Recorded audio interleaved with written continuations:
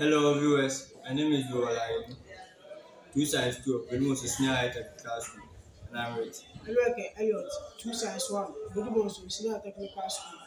Our STEM project is under recycling for national socio-economic development. And from our STEM project, we have been able to make an egg incubator for recycled materials such as old water dispenser, old water can, connection wire, high voltage bulb, and sawdust. Egg incubators are expensive for local farmers to afford.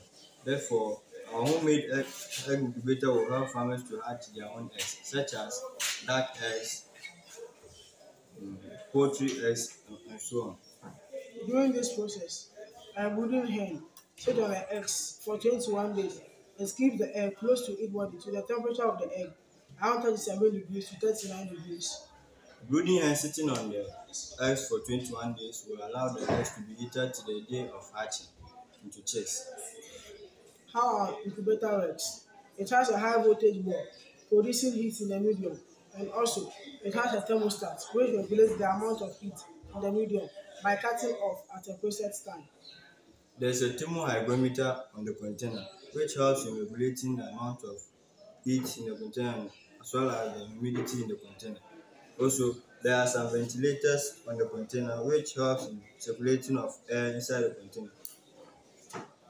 The sawdust in the medium helps to prevent cracks on eggs, and also it helps as a circulation of heat and moisture around the eggs in the medium.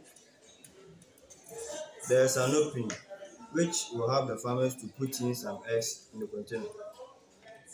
During this 21 days period, when the egg hatch into chicks, the farmer will use the same opening to bring out the chicks from the medium and also remove the shells on the eggs from the medium.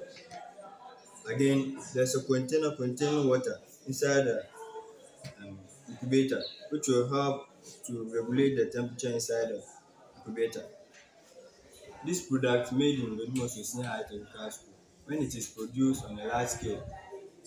We help farmers to produce more chicks to be reared and sold for human consumption in our locality as well as the country government. Thank you.